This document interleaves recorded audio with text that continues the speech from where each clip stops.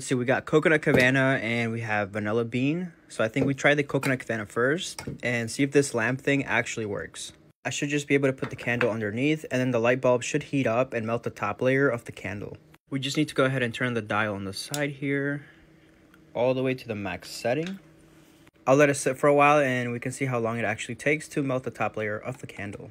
Hopefully this can be a much better alternative to actually burning candles inside your home, because from what I've heard from other people, it's not really that great to actually be smelling the smoke that's produced when you turn off the candles.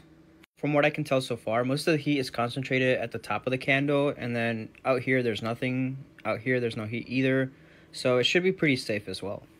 It's been just over 10 minutes and it's starting to look like it's melting on the surface, so I'll give you an update in a couple more minutes and see how it does. I got completely distracted and it's been about 30 minutes now, but around the 20-minute mark I did check it and it was already watering.